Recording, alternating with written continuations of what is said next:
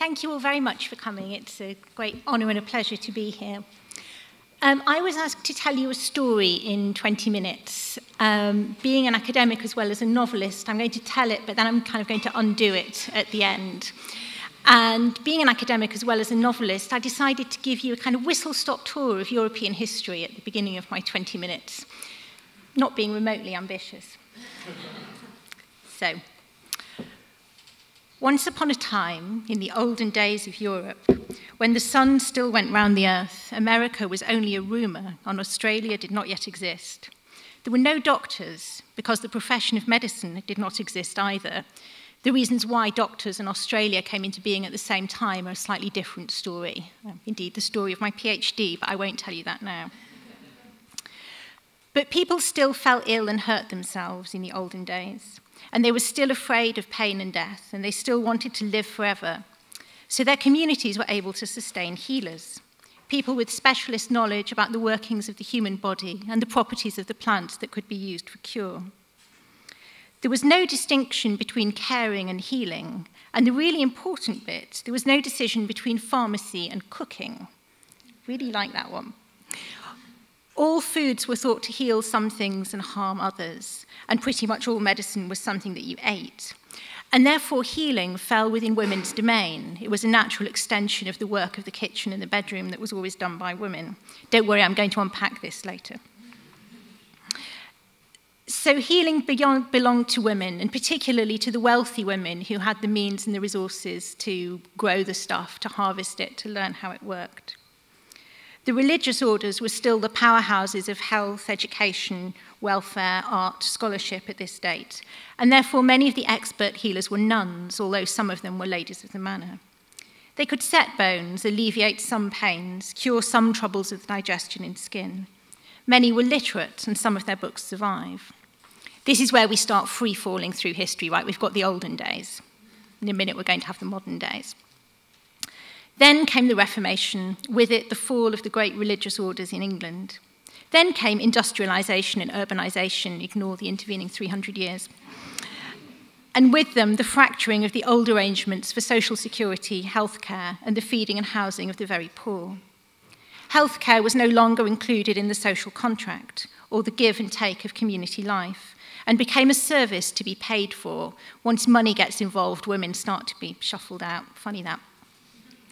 At the same time, developments in science, fueled partly by the aftershocks of the Reformation and partly by the technological developments of industrialisation, expanded and formalised ideas about anatomy and physiology. Modern medicine, in other ways, began to take shape, and the men moved in. Many women didn't like the disappearance of female healers. Working-class women couldn't afford the fees charged by professional doctors. Very few women were comfortable exposing their bodies to the male gaze, and in many cases postponed seeking advice until the point of death for fear of such exposure. That wasn't wholly unreasonable anyway in an era when actually there was little most doctors could do to postpone most of the ways of dying. Doctors were said to exploit poor women for experiments and practice, and to coax wealthy women into believing themselves sick in order to generate more lucrative work. Medicine was masculine, white, and privileged, and doctors were said to be more interested in using their new surgical implements and trying out new drugs than listening to women. Again, I promise I'll undo this later. By now, in the 1860s, we're into the era of the Contagious Diseases Act. The Contagious Diseases Act came about because the British Army was thought to be disabled by syphilis.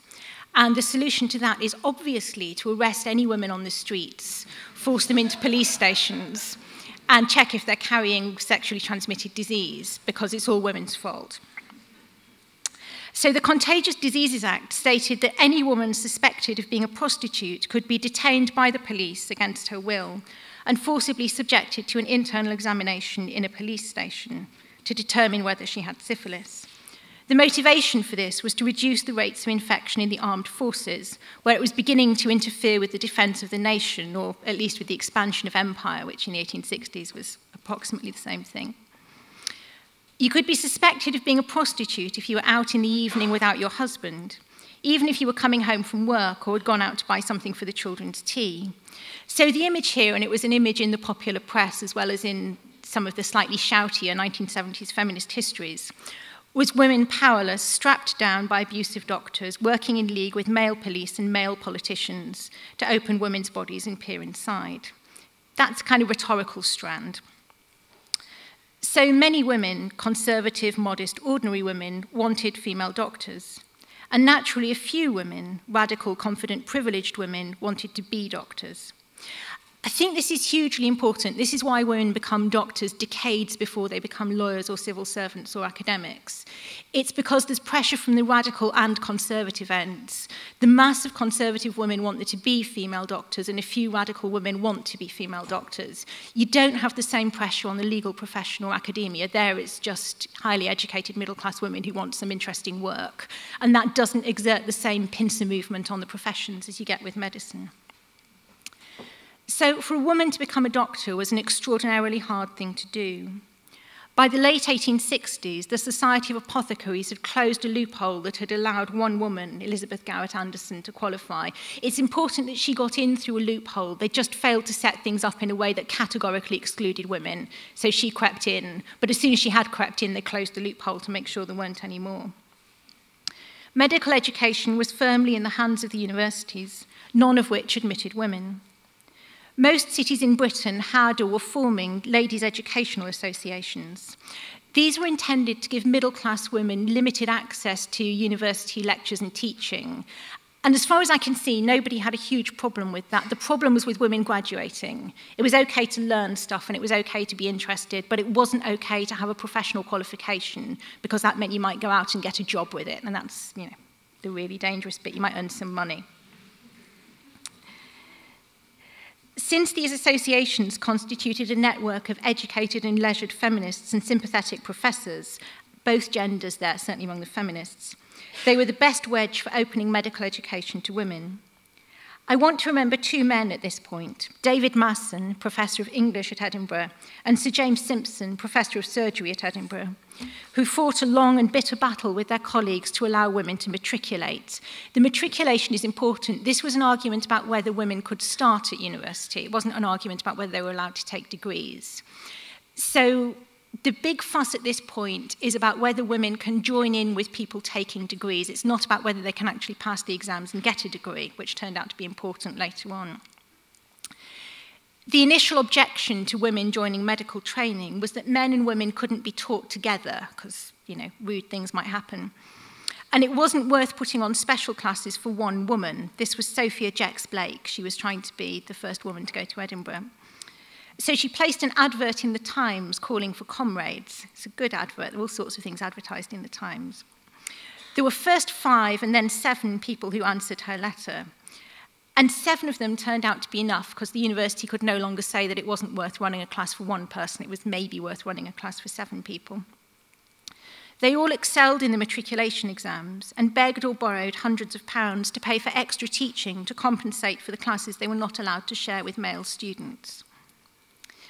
At that point, recent Edinburgh graduates began to howl in outrage and in all of the papers because their degrees would be devalued by the admission of women. You know, if it's so easy a woman can do it, it can't be worth very much. Month after month, The Lancet argued that there were already too many doctors and not enough jobs, and that women doctors would steal men's work. Also, it's not entirely compatible, that no sane or decent woman would wish to be a doctor, and therefore that those who did were insane and indecent. And also, that women's success in examinations meant they were trying to steal scholarships from men. And also, that women's small brains and reproductive cycles made them incapable of rational thought. Clearly, the large brains that produced this idea saw no incompatibility between women's irrationality and their stealing of university scholarships. The Edinburgh 7 were assaulted by mobs of students on their way into exams. Somebody introduced a sheep to an exam that the women were taking. I mean, actually kind of shooed a sheep through the streets of Edinburgh and into the exam room to distract the women who were not distracted, kept going, did very well. They were denied access to laboratories, lectures, hospital wards and libraries. They were spattered with mud and worse. And finally, despite their high marks and top rankings in all of the final exams, they were not allowed to graduate.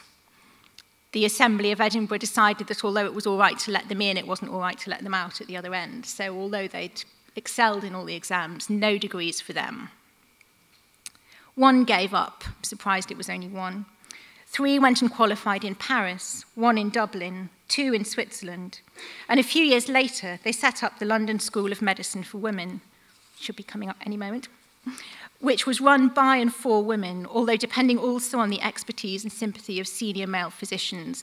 I think that's an important thing to say. Women would not have been able to get into medicine at this point if there hadn't been male doctors who were supporting and encouraging them. So despite that very binary narrative that I just offered you, it's obviously more complicated than that. And then they lived happily ever after. I'm going to undermine that a little bit now. As you may have noticed, in fact, as I pointed out repeatedly, the story I've just told you depends on some very straightforward binaries. Good women, bad men. Powerful men, vulnerable women. Women are patients, are poor, are weak. Men are doctors, are rich, are strong. The happy ending is, in fact, only the crossing over of a small number of women from the lower side of the binary to the upper side of the binary. A few women become doctors, become strong, become rich, and that's a happy ending because it suggests that we may be working with an abacus here. You know, we haven't got a spectrum, but you can move things from one side to the other, a small number of things. Let me complicate things. One of the first women to qualify in London, she became a surgeon, was Mary Sharleeb, the wife of a barrister in Madras. She had 3 children, whom she left in India with her husband, interestingly, for many years while she trained as a doctor. She had seen Indian women refuse all medical care rather than violate the rules of their society, and said that she wanted to free them from the shackles of Hinduism and Islam, as practiced in 19th century India, and liberate them into the new world of British Enlightenment. Once qualified, she returned to India with the personal support of Queen Victoria, who interestingly didn't support women doctors in Britain but thought they were just fine in India. What is the relationship here between science, feminism, and colonialism? Like any good lecturer, I'm not going to answer these questions, though you'll be pleased to hear I'm not going to issue an assessment at the end. Some of the first women surgeons removed healthy ovaries from female patients suffering from hysteria, at a time when the operation was already controversial and, not incidentally, carried a 45% chance of death.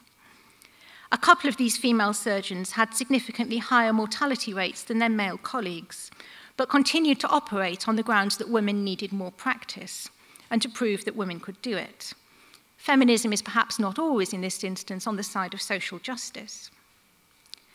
Sophia Jex-Blake did not publicly oppose the Contagious Diseases Act, preferring, perhaps understandably, to fight one battle at a time. A woman, perhaps now as then, cannot succeed without becoming complicit with the patriarchy. Many of the women who campaigned for women's medical education were also working for the outlawing of vivisection. It was a huge movement in the late 19th century, arguing that there were parallels between surgeons' treatment of women and surgeons' treatment of animals. The women as animals and animals as women trope is one that many contemporary feminists might see as a little bit problematic. This was also an argument that every feminist ought to be vegetarian because the same powers that were oppressing women were oppressing animals. I have slight difficulties with this analogy. The same women opposed vaccination, seeing in all cases the violation of innocent bodies in the name of science, the forcible introduction of medical implements to the flinching body, seeing science, in fact, as the opposite of feminism. And of course, women couldn't have become doctors or done much else without the unstinting support of a few good men, who perhaps needed at least as much courage as the women they were supporting. So it's these complexities, it's these tripwires, it's these trapdoors in the historical record which, for me, are where it becomes interesting to start writing fiction. It's not the straightforward stories, it's not the stories with the goodies on one side and the baddies on the other side that I'm interested in telling. It's about these moments of complicity and compromise. It's about the price that's paid for change. Radical social change never comes easily. It's not usually done by nice people. That was one of the things I really had to confront when I started writing this book. Women did not get the vote by being nice. And that also means that the women who did win the vote were not necessarily nice. I'm sure the Pankhursts were an absolute nightmare to live with. And a lot of my lovely pioneering female doctors were probably also not very nice, because I don't see how you could do that if you were nice, if you were having things thrown at you as you went into your exams, if there was a baying mob waiting for you when you came out of your exams. They just made jokes about the sheep and kept on going. That strength of mind is something that we desperately need, but it's not, I think, ever something that's easy to live with. Thank you.